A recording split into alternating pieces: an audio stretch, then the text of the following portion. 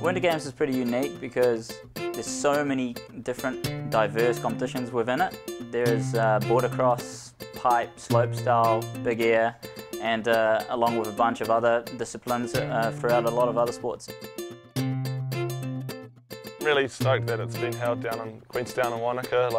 I think the Southern Lakes is a good hub for snow sports in New Zealand, and as well as giving the athletes a good place to compete and train, it also gives them a place to experience, and a beautiful place to check out. So I hope that the event continues to grow and progress, and yeah, I look forward to being a part of it.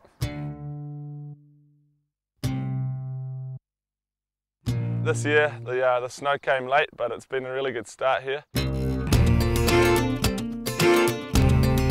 We got like 2 metres in the space of about 4 days, and the hills were all on from there. I just arrived back in town today from Whistler, Canada. I've been over there training for 3 weeks with the New Zealand team.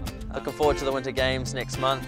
Just come back home, ready to get up on the mountains and get some training in, and hopefully by the time the games come around I'm feeling good, so yeah, can't wait for it.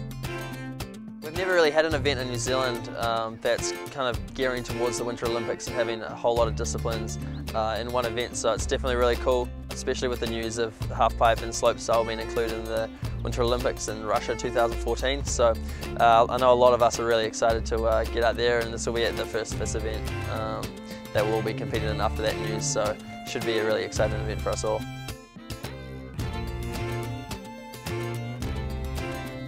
The Winter Games bring such a good attention to everyday New Zealanders about how great we are at these winter sports that we've got in our country. We've got great athletes that do some amazing things, and it just takes focus to us.